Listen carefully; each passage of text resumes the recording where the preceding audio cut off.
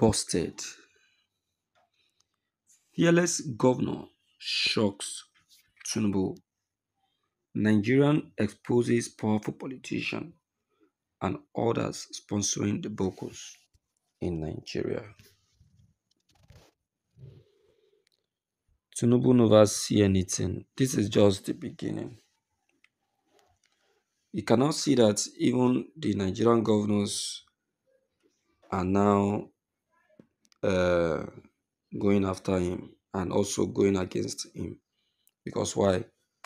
Even in their own states, they are now experiencing the challenge themselves. Look at the minimum wage he asked them to pay. Some are saying, where do you want us to get the money?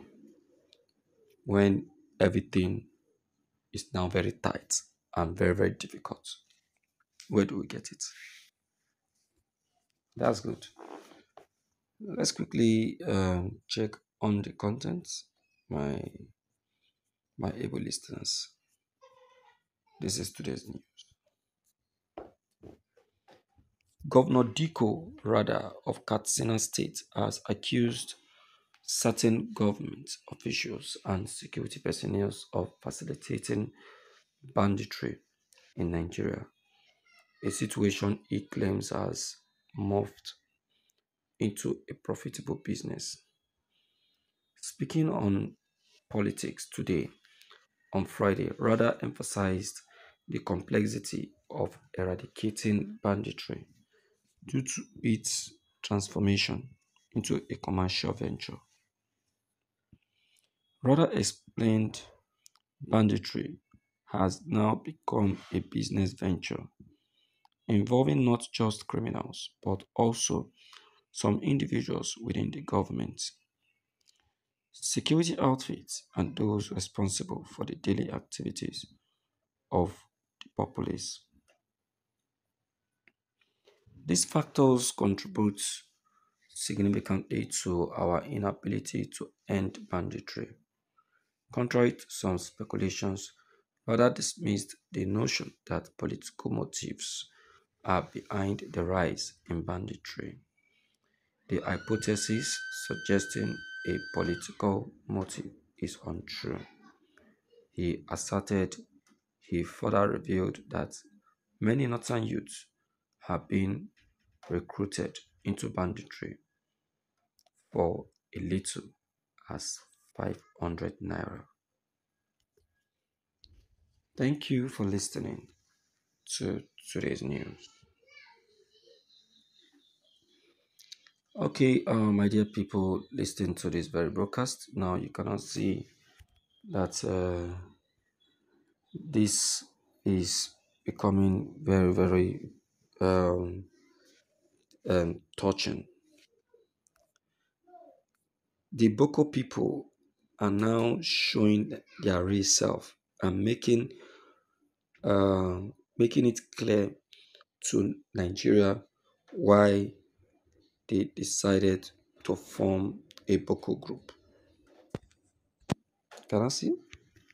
Mhm. It's interesting. I love to hear this. I love to hear this.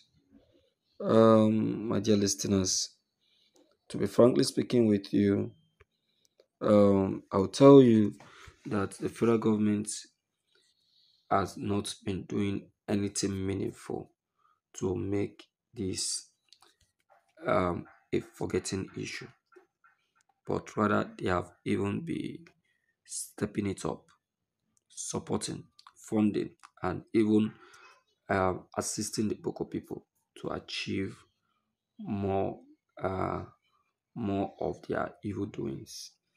Just like it was said, it's we are told that it's now a business as usual. Yes, it's not a business as usual. Maybe we don't know. If you give it a proper check, you'll see that it is now a business as usual.